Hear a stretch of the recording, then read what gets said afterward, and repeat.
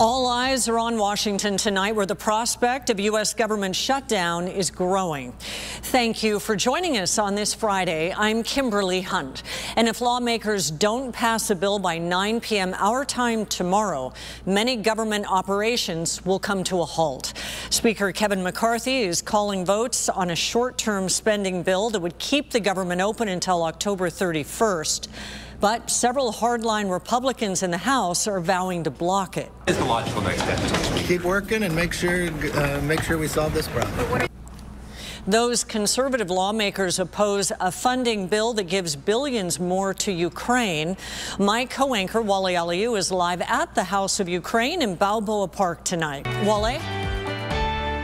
Here's the deal, Kimberly. Ukraine is thousands of miles away from Washington, but the country is smack dab in the middle of the shutdown drama right here in the U.S. Speaker Kevin McCarthy is calling for votes on a short-term spending bill that would keep the government open until October 31st. But several hardline Republicans in the House are vowing to block it, saying they oppose giving billions more to Ukraine and instead want more funding for the southern border. McCarthy is now calling on the Senate to drop the Ukraine aid in the stopgap spending bill to avoid a shutdown. Earlier today, I met with Nina Kay here at the House of Ukraine. She told me she's literally ran out of tears watching these last 19 months as their country's at war. How grateful are Ukrainians for the billions of dollars that the U.S. is sending over there? It makes such huge difference. Without help of United States, I'm afraid we would be gone a long time ago, because we don't have weapons, we don't have money to fight such a huge country, a war machine. Incredibly grateful for the help. I'm going to have more on that conversation coming up at 6 o'clock. You're going to want to hear her answer when I ask, how does it feel to have the war as a sticking point in forcing a potential government shutdown?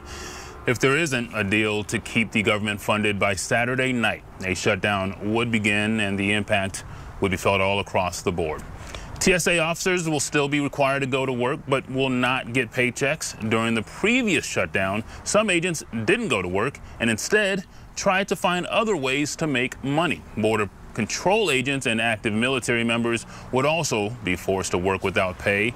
That would be devastating to the Hernandez family, who I met with earlier this week. Father Julian is a Navy aviation electrician. He and wife Kiera say losing a paycheck would literally mean they may have to move out of state, at least the wife would, just to keep their family afloat. Because we won't be able to afford anything, so I'll have to go back to where I came from and stay with my parents so I can try to get a job or, you know, get at least some financial stability with my family. Another impact on families, there could be disruptions on federal aid for both housing and food assistance.